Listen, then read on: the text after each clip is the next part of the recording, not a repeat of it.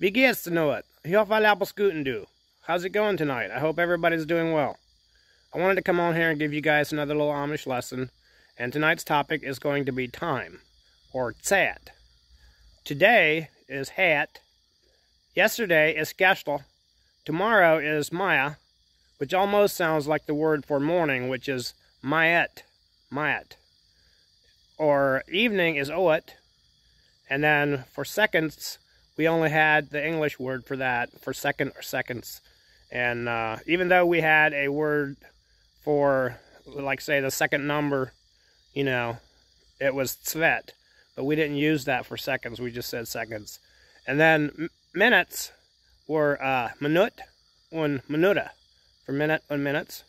Hour and hours were Stund und Stunde.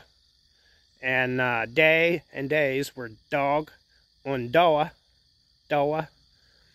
and week and weeks were Woch und Woche, and then month and months were Monat und Monate, and then year and years were Jahr und Jahre,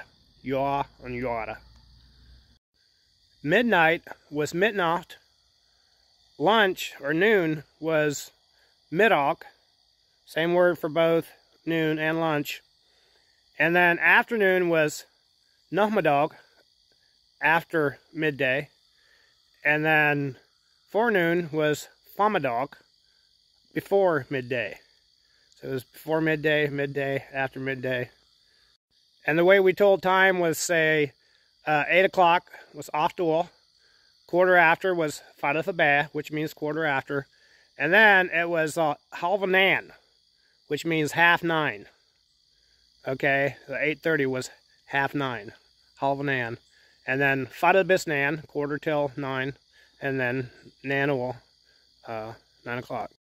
And then some phrases like time flies, Zeit fliegt, time to go, Zeit vergeht. It was a good time, es war eine gute Zeit.